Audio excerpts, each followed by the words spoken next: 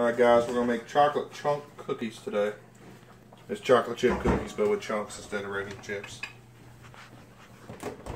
Okay, you need 2 1/4 cups of sugar, or flour. And you don't want to pack it down, you want it loose.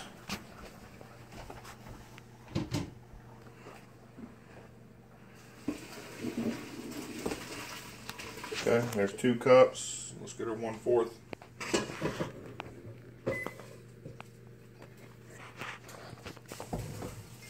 Okay, there's flour. Next dry ingredient, we're going to do salt. We want a teaspoon of salt. We'll pour it over this measuring cup. That way we don't get it into our ingredients in case it goes over. Up, see? Alright, you want to level it out, make sure it's level. It's a teaspoon. Teaspoon of baking soda.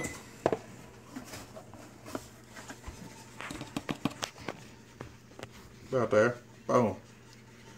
Put that to the side real quick. Alright. That's our dry ingredients. Oh, I just poured that extra salt. Man, it sucks. Okay. Kind of mix that in.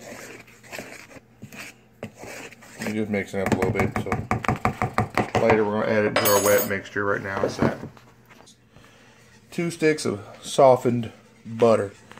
And that's actually butter, not margarine. Margarine's no good.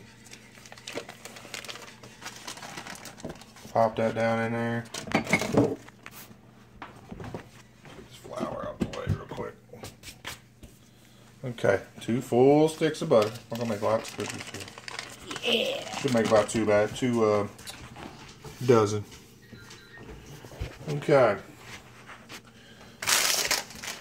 And now we're going to use dark chocolate chunk. So it's a little darker, but you know, still good for you.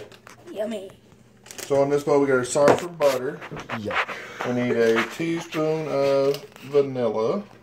Yeah. We get a teaspoon. Again, we're going to do it over our measuring cup. That way we don't spill it. Put it into our ingredients. Don't want that to happen. Teaspoon. Boom. Okay.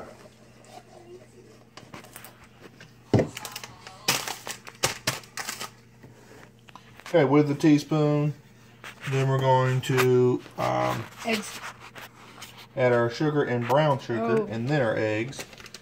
So we need 3/4 cups of sugar, and we need 3/4 cups of firmly packed brown sugar. So I'm going to take our brown sugar. Brown sugar. We're going to pack it firm. So what that means is we're going to kind of push it down, make sure it's all broke up. And 3/4 cup.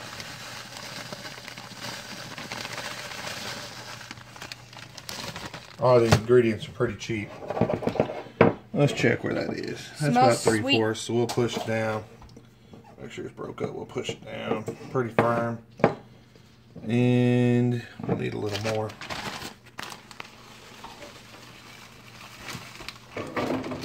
I bet you that's it there. Break that up. Push it down. And 3/4 cup. I can smell the vanilla already. There's 3/4 cup brown sugar. Now sugar, chunk. we're not going to push it down. It's going to be loose. So 3/4 cups of granulated sugar.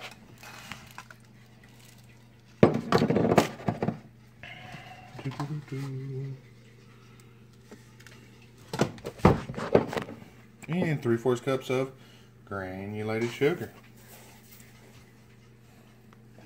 Yeah. Okay, let me grab my whisk real quick. We're gonna mix this in. The reason I use a whisk instead of beaters, like an electric beater, because you don't want to over mix this. But you pretty much want to mix this until it's smooth or creamy.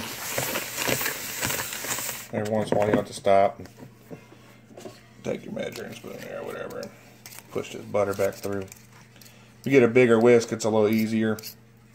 Push it around a little easier.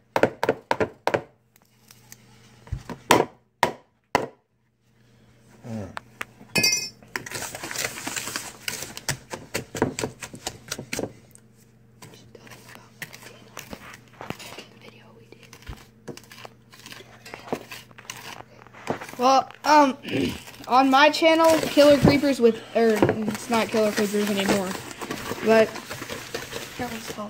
anyway, on my channel, we did cookies, but the flour was wrong, so they were kind of flat. They still tasty great, but they were flat. If you want to see that fail, just watching the video here, I'll add his channel to the links. So you can go on and see where it failed. Like I said, they still tasted great, but since we used almond flour, they sure didn't come out like we wanted. Nope. Okay, so there's our whipped ingredients. Like I said, you want it kind of creamy. And that's not real creamy, but you get to this point, you're going to eggs. You're going to add them one at a time. Your 2 eggs. There's 1. That's good enough for now. There's our second. Perfect.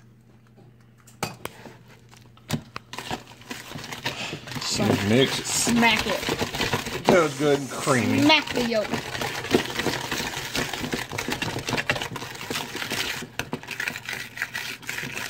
This calls for large eggs.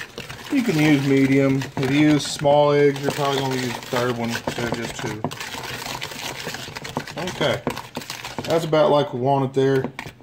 We take our dry ingredients and we're going to add them slowly. So add about, a quarter of them. Go to mixing.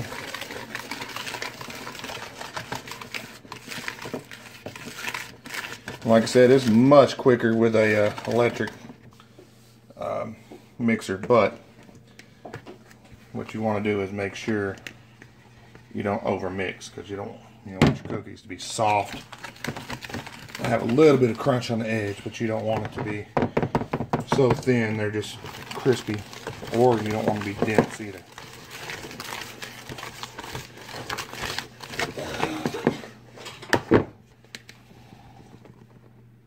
Okay, so there's all the dry ingredients in here. Let's just mix it until it's done.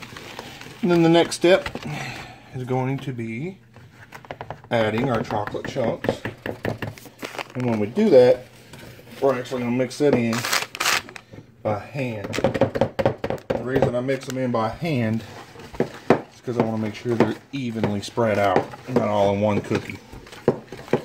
And if your dough's right, it's going to be firm enough that you can roll them into balls, but soft enough, sticky enough, it's still going to get in your hands a little bit.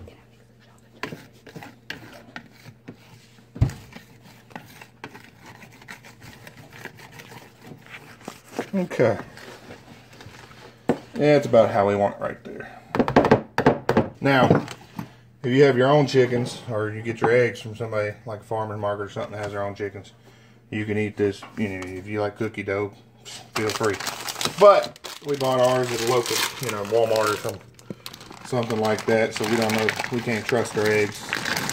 We don't know the original source, so we won't be eating this cookie dough until it's fully cooked. No reason to get sick. Cookie dough is gross anyway. It actually does taste good, but you don't eat it. Okay. I would know. Mix them in real good there. See how it's firm, but it's still sticky enough to stick to you. Okay. And you get your oven preheated, 350, 375, depending on what elevation you're at. Here in Arkansas, 350 will work just fine. Okay. So, all the instructions and stuff said to use an ungreased baking sheet. Always grease mine, but just lightly, because I don't like stuck cookies. So we'll roll these in a ball, like so. Alright guys, went ahead and we took our 2-spoon method. Went ahead and rolled them out like that. Make them too big. We're going to keep it smaller. This is just the first batch. We're going to pop them in the oven 10 to 15 minutes and see how it comes out. Alright guys, there's the dark chocolate chip cookies after. You can see how they're firm yet soft. And they're good.